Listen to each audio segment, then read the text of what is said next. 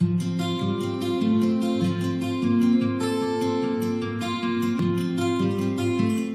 morning. Welcome to our online version of this morning's service here at Blackpool Tabernacle Church. This service will include some worship songs, a children's story and a song, and preaching this morning is our pastor, Jonathan Wilson.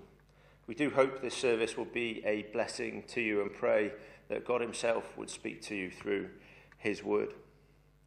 We do encourage you to look at our YouTube channel and our other services shared via that, and also for the latest updates from the church, please do see our Facebook page. You'll find at the end of this service a slide which will contain information as well on those services on that Facebook page, and also means that you can contact us. So please do reach out if you've got questions or if we can help or support you in any way. Well, let's start our service now, and we'll begin it by singing our first song.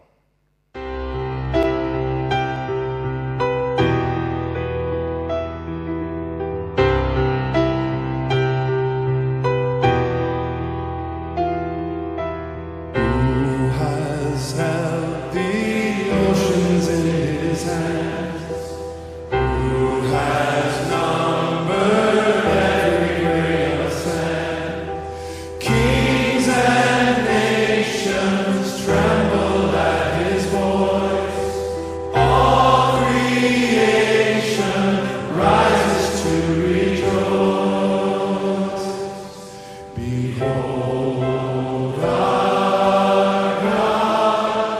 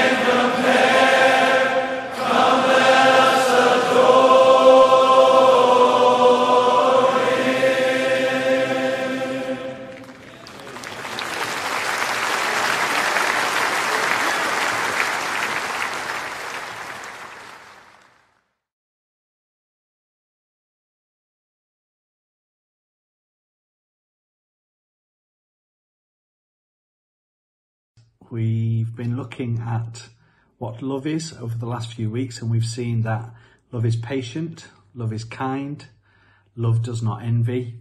And this week, we want to look at love does not boast and is not puffed up. And I want to tell you a story this week about someone who was very boastful and proud and puffed up, and someone else who trusted in God and showed love by not being proud and not being boastful, but trusting in God and his strength. This is a story I'm sure many of you will have heard. It's the story of David and Goliath, but perhaps you've never thought about this this way before, about pride and being boastful. Now, when the armies of the Israelites, the children of God, and the Philistines came together, the champion Goliath, the giant, came out from the Philistines' side, and this is what he said. I'm the giant Goliath.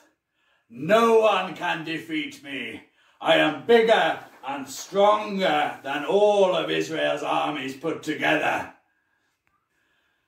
Send out your best soldier, and if I beat him, you will become our slaves. And if he beats me, then us Philistines will be your slaves.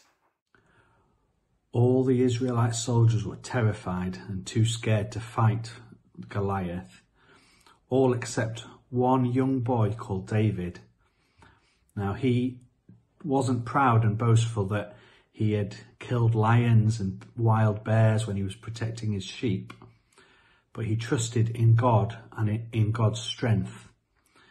Now, when David came out to fight Goliath, he laughed and said this. Ha ha ha ha! You send out this shepherd boy to me? I've killed warriors and champions. This boy doesn't stand a chance against me. When David got close to Goliath, he swung his sling round and round his head with a sharp stone in it, and he released it, and it flew into Goliath's head and killed him.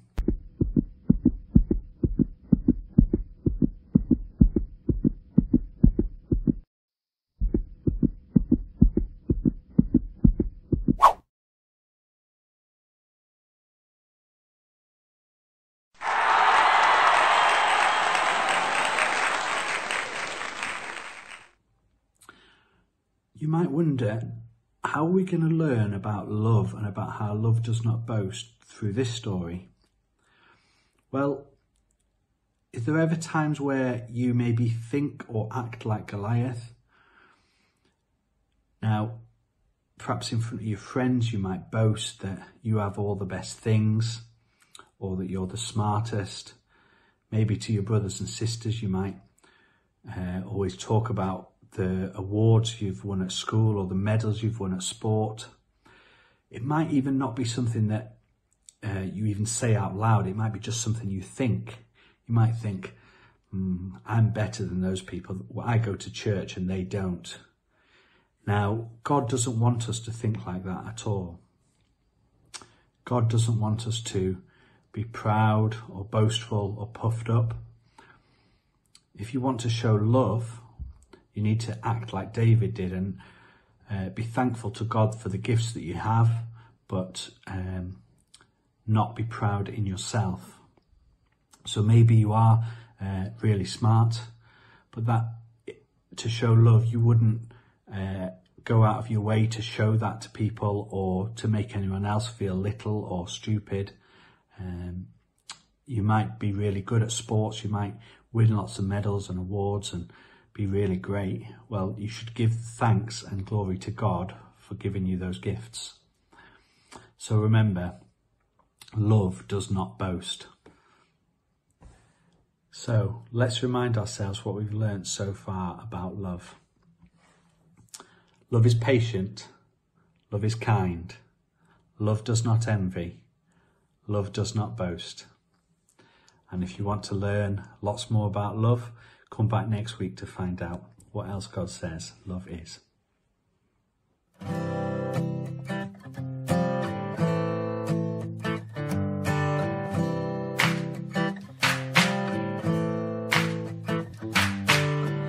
Love is patient, love is kind, everywhere and every time.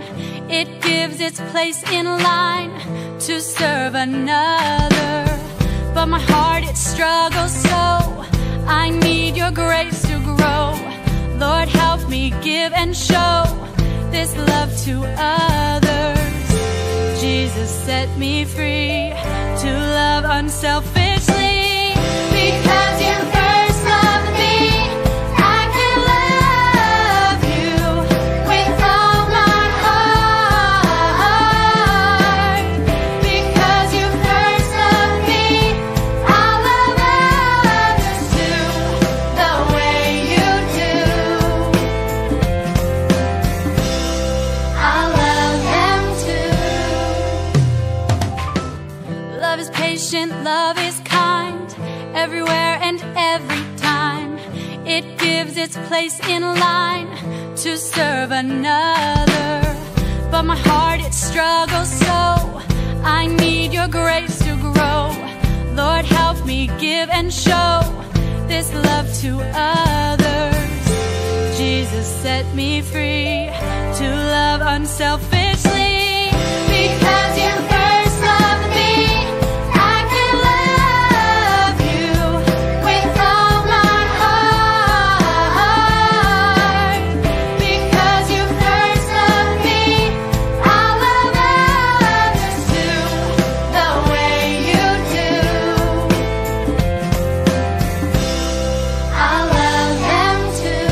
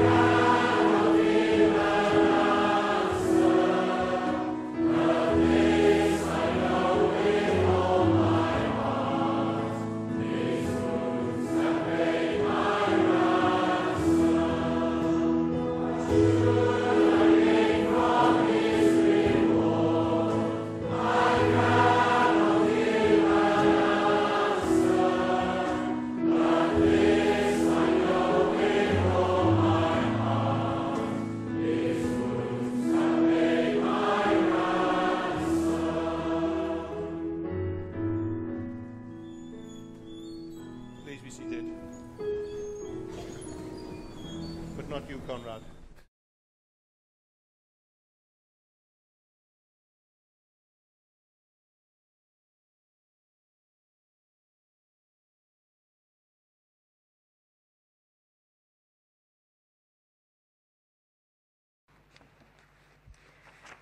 Do you want to turn in your Bibles to Psalm 36?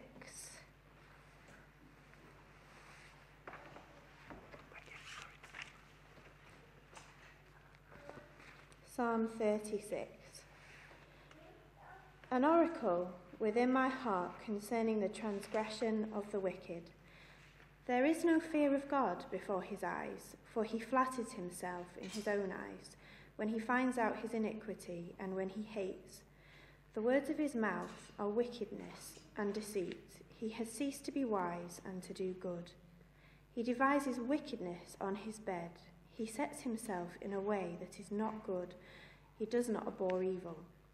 Your mercy, O Lord, is in the heavens. Your faithfulness reaches to the clouds. Your righteousness is like the great mountains. Your judgments are a great deep. O Lord, you preserve man and beast. How precious is your loving kindness, O God. Therefore the children of men put their trust under the shadow of your wings. They are abundantly satisfied with the fullness of your house, and you give them drink from the river of your pleasures. For with you is the fountain of life. In your light we see light. O continue your loving kindness to those who know you, and your righteousness to the upright in heart. Let not the foot of pride come against me, and let not the hand of the wicked drive me away. There the workers of iniquity have fallen. They have been cast down and are not able to rise. Amen.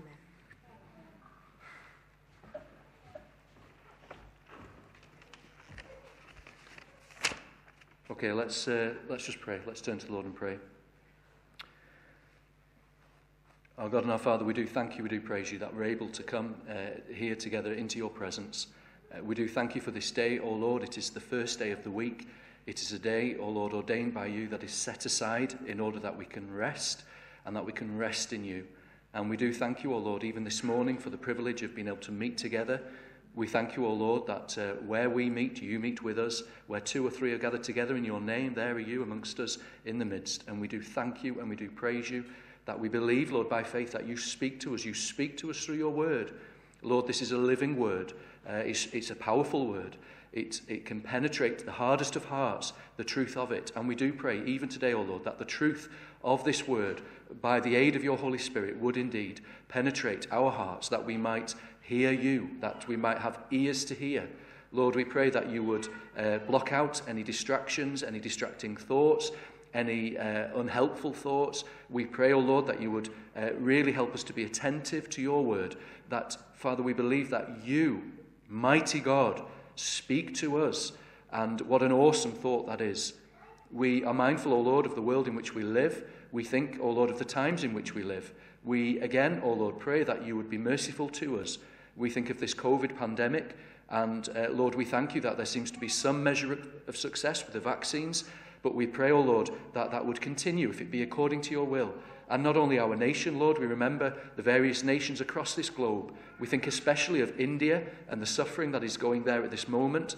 We thank you for the efforts of outside agencies and countries seeking to help those people. And we thank you, O Lord, that there seems to be some measure of progress. But nevertheless, O God, we pray for those many thousands, tens of thousands of people who are suffering so much. We are mindful, O Lord, it makes us aware again, O Lord, that we are one breath away from eternity.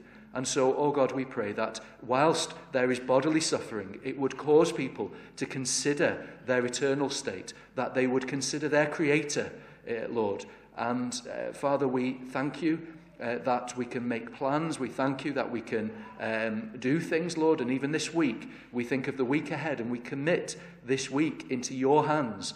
And we do pray, oh God, that we would know that it is you who gives us the days. And Lord, that our days are numbered. And that we would, Lord, have wisdom in how we would use our time. We pray for those amongst us who are Christians, that we would, Lord, use our time to your glory and to your good. And we pray, O God, for those amongst us even now who as yet do not know you. We pray, O God, that you would be merciful to them and that they would, Lord, come to you quickly. Now is the day of salvation, that they would see that and that they would come and trust in the one who is lovely, the loveliest of 10,000, the Lord Jesus Christ, the one who laid down his life.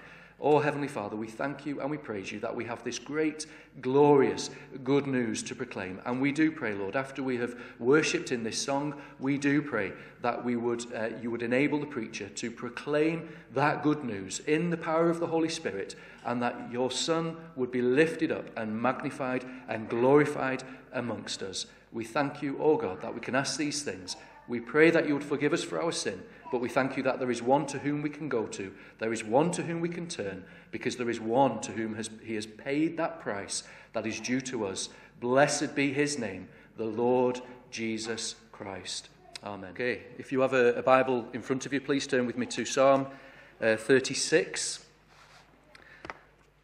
So I was sat outside on a patio reading my Bible last week, or the week before, and a verse from here just hit me between the eyes, so much so that I said to my wife, here, listen to this.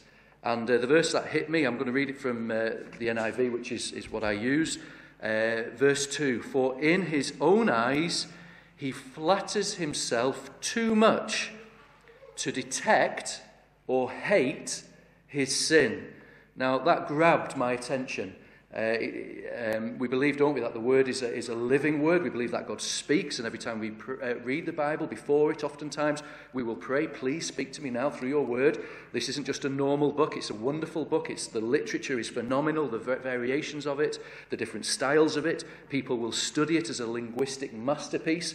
But for us, this is more, this is dynamite, this is a living word. And truthfully, then I can give thanks to God because he spoke to me through this verse. And I want to share, really, that this morning. And we're going to look, God willing, then at the whole of the psalm as an overview. But our anchor, if you will, is in this verse. This thought that someone is flattering themselves. Someone has a false view of themselves, so much so that they don't even spot and they don't even despise the thing that is causing them eternal death. I think that's a powerful picture. The psalmist, he starts off and he says, I've got a message, I've got an oracle in my heart concerning this body of people. He calls them the wicked. So we have straight away, we have this group of people that is being described by the psalmist. And the first thing he says is this: there is no fear of God before their eyes. They don't fear God. Now that might come as a shock to you. You might say, well, why should we fear God? Isn't God this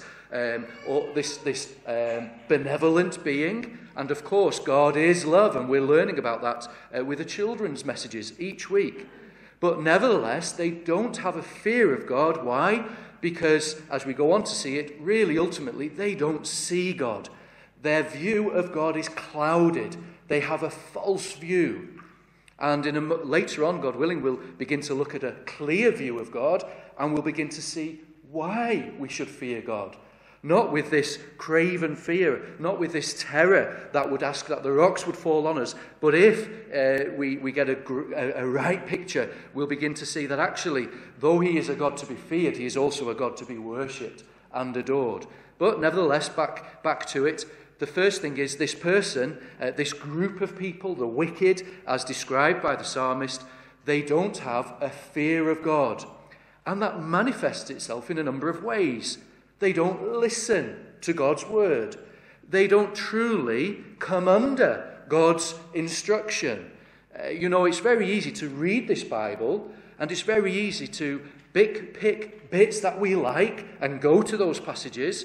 We might be people who consider ourselves to be religious. We might even read the Bible during the week. That's going some, isn't it? We would be in a very small minority of people in this country if we were doing that. But nevertheless, we can still do that and yet not fear God. How so? Well, we can read something, and if we don't like it, what do? We turn over the page. And we can read something and we can just ignore it. Or we can make it into something that the Bible isn't really saying what it's saying. Well, that's one way. But there's many, many areas in which this lack of a fear of God, this absence of a fear of God, manifests itself. And then we have this second symptom of this person, this group of people that the psalmist is describing. And we come on to it in verse 2. They flatter themselves. Now, we had a group discussion a few weeks back about the difference between flattery and encouragement. The Bible says we are to encourage each other. And we saw that the word encourage means to give courage to someone. And that's a whole world away from flattery, isn't it? And somebody picked up on the kernel of the difference. Well, the difference with flattery is it's the motive. So there somebody is flattering themselves. Their motive is to big themselves up, as it were. We heard about boasting. And in the song we just sung, we said we won't boast in any gift or things like that. We'll boast in Jesus Christ. But here the person themselves, they boast about themselves. They flatter themselves. They big themselves up. And that's again another symptom of someone who in the psalmist's eyes is wicked. They flatter themselves. What's the problem with that? Well, the problem with that, then you don't get a correct picture of yourself. So not only is your view of God cloudy and clouded, and it's a wrong view then, but so too, the person, the group that is described here, their view of themselves is cloudy. And again, we see that demonstrated, don't we?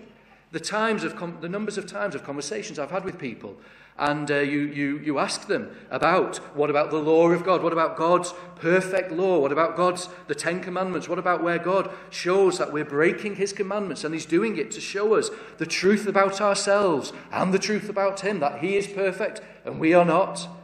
And the answer comes back, oh yes, but I'm not as bad as that person over there. Oh yes, but it's only a little lie. And what does that show? It shows that they haven't got a clear view of themselves, nor a clear view of sin.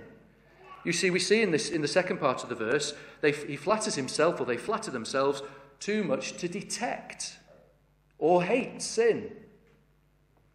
You know, the person then, this group that is being described, the group called the wicked, they have not a clear view of God, they don't have a clear view of self, and then they don't have a clear view of sin. You see, nowadays, it's described in the Bible, the things that are wrong are decided to be right. The things that are right are decided to be wrong. There's this topsy-turvy view of what sin is. But sin, ultimately, is anything that robs God of his glory.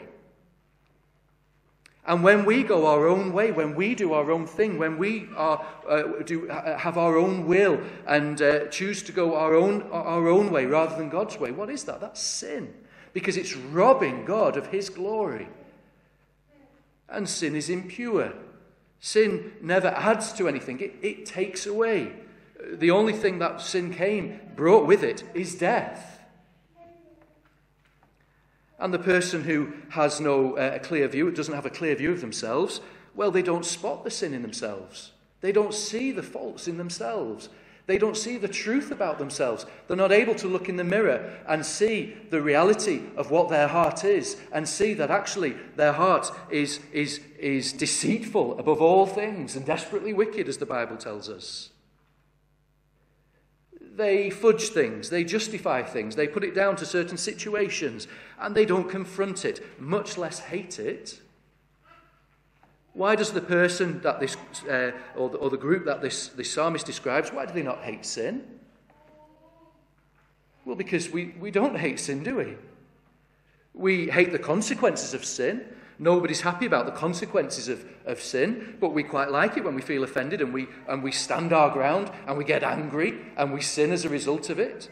Or we quite like it if we allow ourselves to look at something for longer than we ought to, or if we go down a certain route. And why? Because we're fulfilling the pleasures of self. We're feeding ourselves rather than following God. And then the psalmist goes on. Not only the heart, but now the heart, it emanates from the heart into the words. Verse 3, the words of his mouth are wicked and deceitful. Well, it's painting a dark picture, isn't it? He has ceased to be wise and to do good. Even on his bed, he plots evil. So the thoughts of this person, the thoughts of this people group who are described as wicked by the psalmist, even their thoughts now are affected. It's not just what they do, it's what they think. And what's in the heart manifests itself into what they think and what they do. And even their will, the will is corrupted, is twisted, is warped. Look at this verse 4. Even on his bed, he plots evil. There's this picture, isn't there, of this person who is just, there's nothing redeemable in that sense about this person. This person is given over to fulfilling, as it were, self, and it's antagonistic towards anything else. He commits himself to a sinful cause and does not reject what is wrong. It suggests here that the person knows that he's doing wrong. It suggests here that the person knows deep down, perhaps in the conscience, that there's something not right, but it's rejected. That voice that says, this is not right, that's rejected, and they continue on their course. Well, who is the psalmist talking about? Is it just a minority? Is it just this wicked group that we can all sit back and go, I'm glad I'm not one of those? Well, Paul quotes this verse from this psalm. In Romans 3, he has this long list of, it's like, you know how you have the greatest hits? It's like an anthology, a compilation of verses, random verses from the Psalms, which he puts together to create this greatest hit on a person. Because what is the psalmist? Who is the psalmist talking about? The psalmist is talking about you and me. The Bible describes it as the natural man. The person naturally. The natural man is at enmity or has hostility towards God. The natural man is dark and blinded. They're dead in trespasses and sins. The natural man, his desires are only ever evil. And we say, whoa, hold on a minute, that's not me. I'm not that bad. I can compare myself favourably with the person next door. That's the point. We haven't seen the light. We haven't seen the truth. No, in Romans 3 verse 18, Paul says, there is no fear of God before their eyes.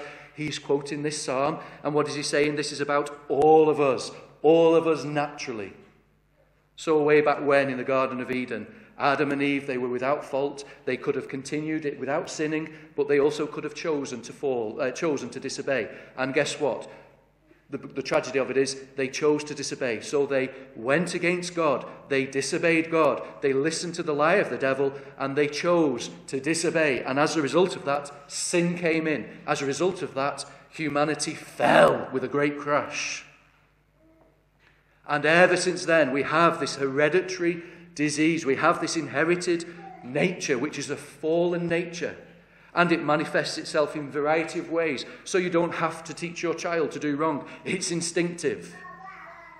And yes, you have varying degrees of depravity in the world, of course. You have the person who's a very great, upstanding citizen. You have the person who's an absolute shocker. But nevertheless, they have the same heart. We're in the same boat. Naturally, we are against God. And naturally, we don't see a clear view of God, a clear view of ourselves, or a clear view of sin. It's cloudy. But the psalmist doesn't stop there. He paints this picture of the natural man, but then he begins to clear the fog. He begins to give a clear view of God. And what of you, friends? What of you? Praise God that we have the scriptures to tell us who God is. You know, we have creation. The Bible says that creation is like God's signature saying, I'm here. Look at my majesty, look at my genius, look at my creative power. You know, it tells us elsewhere in the Psalms, it tells us that the animals know that they have a creator, a sustainer. It's instinctive. They look up and they look up to their creator. But here we're told something of the character of God. And you can divide it into two parts. First of all, the immensity of God. Have you noticed if you read it in your own time, the first 4 verses, it gets very kind of insular, very inwards, very restrictive. On his bed, it's almost like this darkened room, and on his bed there's this person plotting. Well, here the curtains are thrown open and there's this immensity. Look at the language. Your love or your loving kindness, O Lord, reaches to the heavens, reaches high. It's this immensity. It's this infinitude. In other words, this God. Who is this God? Let's have a clear view of God. You've said that we have this foggy view. Okay, now present this clear view. Okay, get ready. Fasten your seatbelts, because here is a clear view of God. He is immense. He is infinite. His love, there's no limit. His love has no limit. It's this ocean of love that just keeps going and going and going. And then his faithfulness. Oh, you see, don't you want a God who is loving and is trustworthy? Oh, his faithfulness. Even when we fail him, he cannot fail himself. He cannot deny himself. He is faithful to his word. And so that's why we can trust upon his word. That's why we can put our whole weight upon his word, because it won't buckle. It won't fail. It won't rust away. His faithfulness is to the skies. Look at this language. This language contrasts the minuscule, stodgy, that's the wrong word, but I want to use it anyway, that kind of person who, in themselves, and cloudy and foggy and limited and cramped, now the expanse of God, the vastness of God, the immensity of God, the infinitude of God. And then this in verse 6, your righteousness is like mighty mountains. There's that immovable object, God's righteousness. God is pure. God is righteous. God is holy. And it's like great mountains, immovable, absolutely immovable. The massive kind of righteousness of God. And then let's move on. He says, your justice is like the great deep, or your judgments are like the deep ocean. In other words, God's assessments are absolutely right. God's assessments of you and me are absolutely right. So when one day we're standing before Almighty God and he assesses our lives, he will be absolutely spot on. There will be no court of appeal. There will be no recourse to saying we want another judgment on this. His assessments are absolutely correct. And his justice then is absolutely perfect. This is a God to whom we will always see the great justice being meted out. There will never be miscarriages of justice. Oh, and if you're on the right side of God, that's wonderful, isn't it? Because it's a God whom you can trust. But if you're on the wrong side of God, what does that create? This fear. This is a God who cannot be toyed with. This is a God who cannot be messed with. This is a God who cannot be ignored. And the page just turned. No, this is a God who must be listened to. This is a God who must be heeded. This is a God who must be submitted to. And then he goes on to say, "O Lord, you preserve or you save both man and beast." Friends, why are we still here? Why is it that the earth spins on its axis? You know those plates, those spinning tops? And eventually you're spinning and it flies off. Why has that not happened to earth? Anybody thought that? He's still spinning at 20-something degrees and it's still going. Why? Because God is in control. Because God is keeping us. Why is it that I can breathe? Oh, well, it's because of the biological answer, which I can't give, I don't know. But it doesn't matter. Above and beyond that, because God gives you the breath to breathe. Why is it that we're not all worse than we are? Because God restrains. God keeps us. Why is it things tick as they do? You know, when man tries to get involved and takes a layer out of the ecosystem and perhaps, shoots all the rabbits or something like that with myxomatosis, not because of the evil they're trying to help, but all of a sudden there's unintended consequences. And you realise just how finely balanced this ecosystem is. Why is it so finely balanced? Because God preserves, God keeps, God saves. Are we getting the picture? Us. God. That's a clear view of God. And a clear view of man then is that we are the creature, not the creator. He is to be worshipped, he is to be adored, he is to be obeyed, he is to be followed. And then, having seen the immensity of God, we come towards the intimacy of God. We say it reverently, but what use is a God to whom we can just observe? No, this is a God who is to be known. This is a God who is to be communed with. Think of it. The awesome thought that this God who is so vast and so great and so mighty is a God who wants to come and dwell with us by his Holy Spirit. And so the psalmist says in verse 7, how priceless or how precious is your loving kindness or your unfailing love. Now this is experience speaking. This is the psalmist who's described the wicked. He's described the natural man. He's described himself before he met with God. But now he describes what it is to know this God. Yes, to fear him, because he is Almighty God, and he knows everything, and he is all-powerful. But now, to experience him. What is it to experience God, friends? What is it to truly come and experience him? What is it compared with this snivelling person who's plotting evil in his bed? Oh, to experience God is precious. It's precious. It's priceless. In other words, there's nothing that can compare with it. There is nothing that can compare with knowing God and experiencing, tasting, taste and see that the Lord is good. Experience that unfailing love in our lives. To know that though we are at enmity with him, though we are at hostility against him, though we have the audacity for the creature to rear its head at the Creator, yet God somehow, some way, finds a way of showing his love so that we can know him and love him and be with him. How is that the way? Well, he goes on into verse 7. Both high and low among men find refuge in the shadow of your wings. Or even better, in the version that was read, in the translation that was read, therefore children of men put their trust under the shadow of your wings. This view, and we'll see it tonight with Ruth, this view of refuge, this view of rest. What is the person, the natural man? What is the reaction when they see Almighty God for the first time? When they understand something of Almighty God, there's this reality of who am I?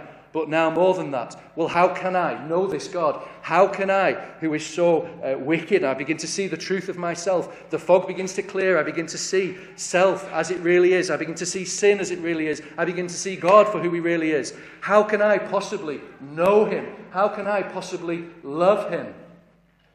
Because he has first loved us. That's how. Because he sent his son to die in our place. That's how.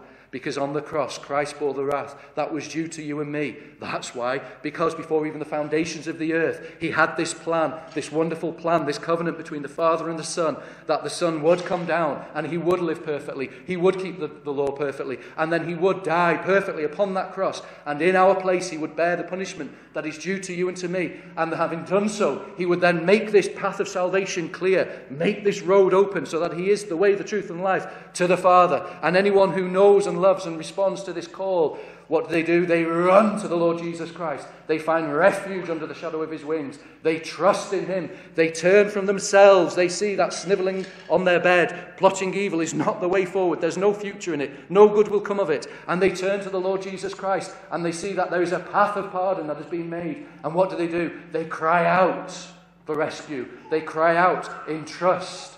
How do they do it? Because now the Holy Spirit has come and has wakened them up and has breathed life into them so they can see the truth as it is in Jesus.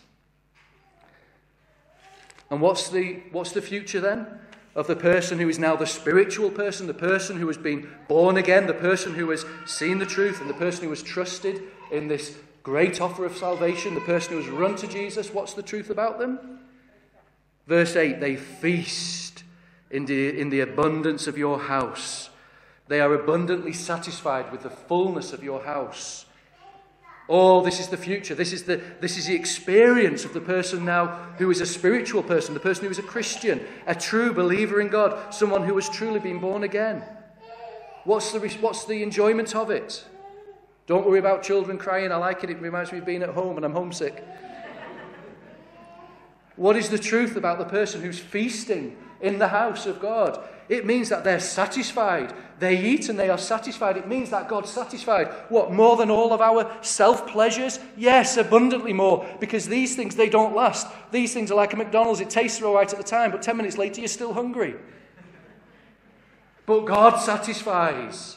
And he goes on to talk about the water, the drink. Verse 8, you give them drink from your river of delights. Ring any bells with the New Testament? You drink this water, you'll still be thirsty, but you drink of me and you won't be thirsty because I have the waters of life.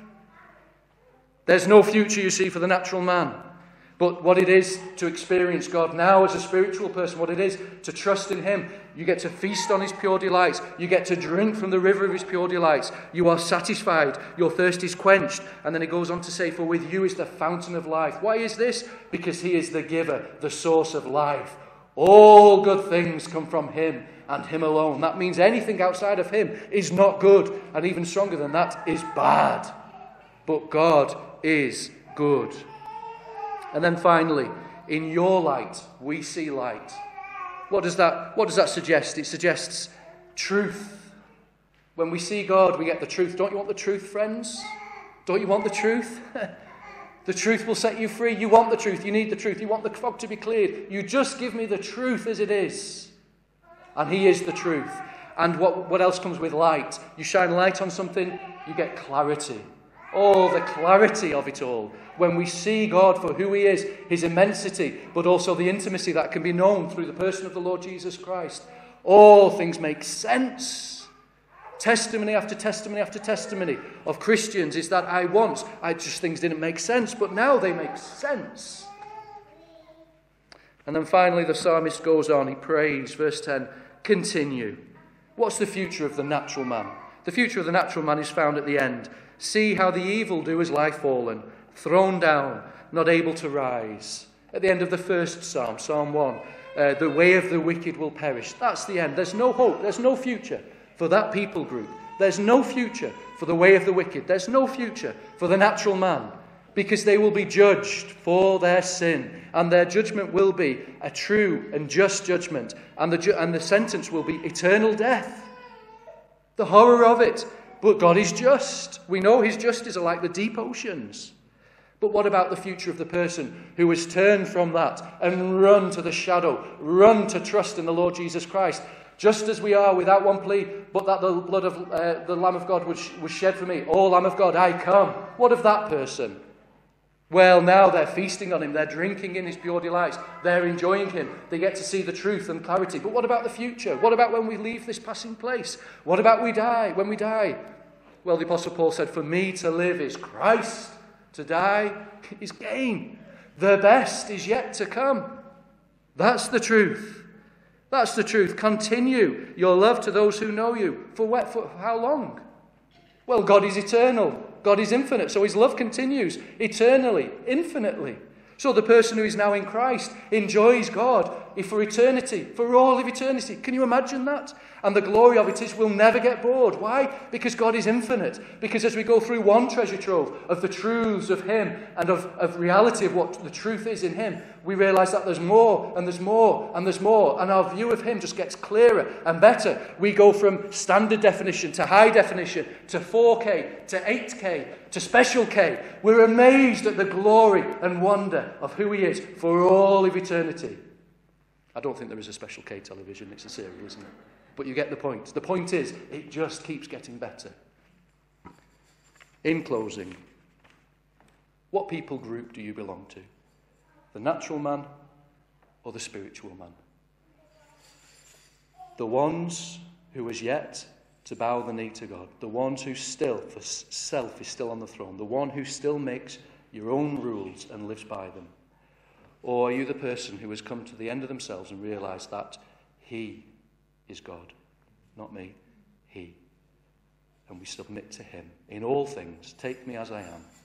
And we run to the Lord Jesus Christ, who has made this way of salvation, and we cast our cares upon him. If you're at that point, will he accept you? Just as you are. Whosoever calls on the name of the Lord, shall be saved. He won't refuse anybody. Can you come now? Absolutely. He wants you to come now. Now is the day of salvation. Just as you are. Come. Just as you are. Warts and all. I know all about you already, so you can't frighten me, you can't shock me. Come just as you are, in utter dependence on me. Not independent of, in utter dependence upon me. Come just as you are. Come to me, all you who are weary and heavy laden, and I will give you rest. Amen. Let's finish by worshipping together the testimony of someone who did just that. Amazing grace, my chains are gone.